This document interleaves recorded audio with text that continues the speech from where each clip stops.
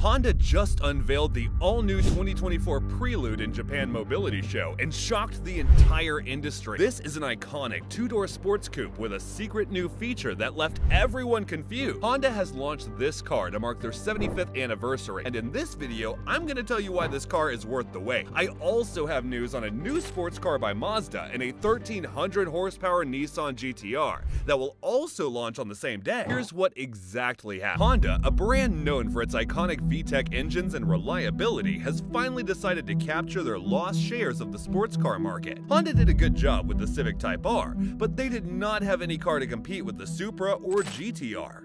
We've long been hearing rumors of the new S2000, but that car will most probably be fully electric. With the new Prelude, Honda is going to target combustion lovers who love the roar of the engine. First, let's talk about the design. This car was only showcased in a white color, but looks quite good both from the front and the rear. The front grille is minimalistic, maintaining a clean look that's both aerodynamic and sophisticated, featuring subtle intakes that hint at its performance capabilities without being overly aggressive. Moving upward, the headlights are a testament to contemporary design, with narrow, focused beams that suggest a level of precision and advanced technology within. Then we have a slope roofline that goes down towards the rear. The roof, as you see, is totally blacked out, creating a visual break, enhancing the car's side profile and lending it a two-tone aesthetic that's both sporty and luxurious. The door handles are integrated within the body, giving a minimalistic appeal, but perhaps the most special thing about this car is its rear. Honda has also dropped a new secret engine that this car is going to offer, but more on that in a minute.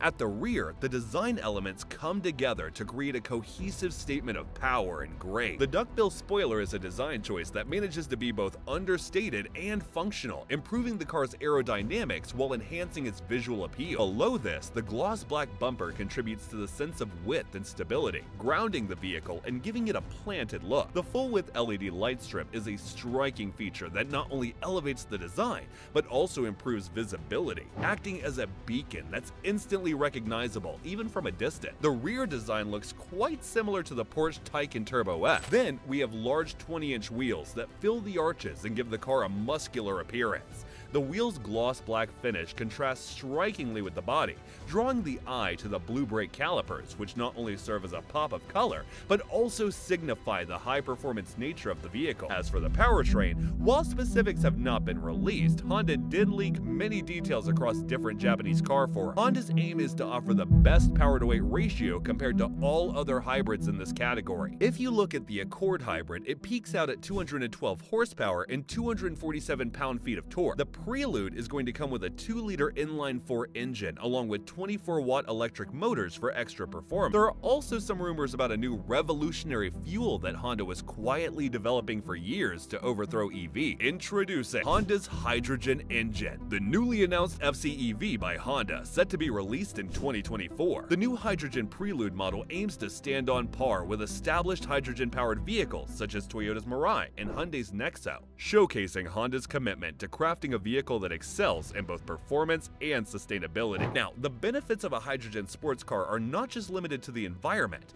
The manufacturing process of fuel cells demands significantly less lithium and cobalt compared to battery electric vehicles, or BEVs, meaning a lower price point, while also giving you good range. The discontinuation of coupe versions of the Accord and Civic might have been a strategic move to pave the way for the Prelude. Honda's lineup reshuffle suggests that they've been making room for this very moment: the return of the Prelude as a distinguished sports coupe that doesn't overlap with their existing models. Honda is not only investing in hybrid technology, but also in full electric vehicles, or EVs, like the Honda Prologue. When it comes to pricing, while speculative, it would not be surprising to see the Prelude positioned competitively against gas-powered equivalents like the Toyota GR86. You are looking somewhere between the $55,000 and $60,000 range. There is also talk of an EV variant for this car, but that will not come anytime before 2026. This EV variant is expected to get delays now, since Honda just scraped a $5 billion deal with GM to make electric cars. Instead,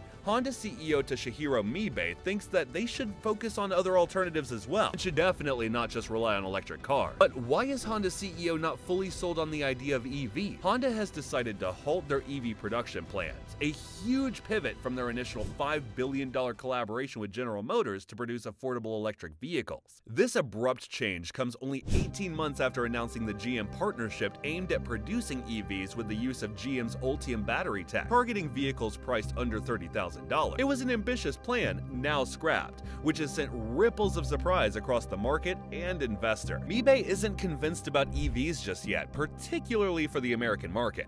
He's highlighted several issues, from the current state of charging infrastructure to the premium pricing of electric vehicles, which may not align with middle-class budget. Low demand and a significant backlash from customers are also cited as reason. The move by Honda seems to reflect a broader industry hesitation. Ford and General Motors are also re-evaluating their electrification timelines, indicating a shift from their earlier aggressive EV production forecast. Even GM, with a staggering $35 billion investment in electrification plans, has decided to slow down due to lower than expected demand, labor strikes, and other financial pressures.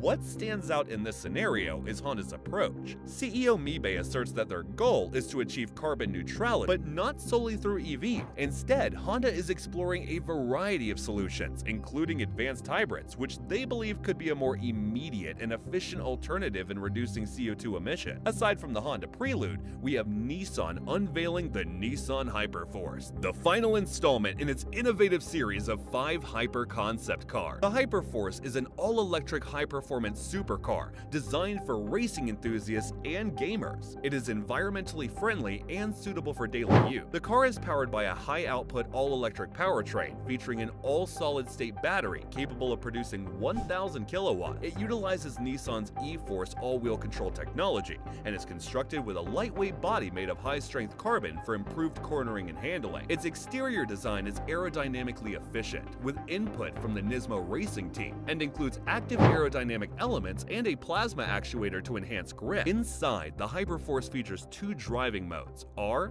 Racing, and GT, Grand Touring, with a user interface that changes color and display according to the mode. The car also boasts advanced autonomous drive technology, including Hyper LiDAR and sensors tuned for sports driving to ensure safety on roads and circuits. On the other hand, Mazda introduced the Mazda Icon SP, a compact sports car concept featuring a 2-rotor rotary EV system. This system is highly adaptable, capable of burning various fuels such as hydrogen and generating electricity with carbon-neutral fuel. The iconic SP is designed to have a lower center of gravity to enhance driving performance and has a powertrain that allows for a virtually carbon-neutral state when charged with renewable energy. The car's proportions and weight distribution aim to deliver excellent driving performance, even providing power for outdoor leisure or in times of disaster. The iconic SP is marked by its vibrant red color, viola red, reflecting Mazda's philosophy and the joy of driving. It has a power-weight ratio of 3.9, a maximum output of 370 PS. The 2024 Honda Prelude concept is more than a mere revival. It's a testament to Honda's commitment to innovation and performance, infused with the promise of electrification. As we eagerly await more details, one thing is clear: the Prelude is poised to once again redefine what a sports coupe can be. With a heritage of reliability and the allure of modern technology, the Prelude concept is set to turn heads and carve a new path for Honda in the sports car domain. Do you like the new Honda Prelude? Let me know down in the comments below. Please subscribe to my channel and hit the like button if you like this video. Thanks for watching.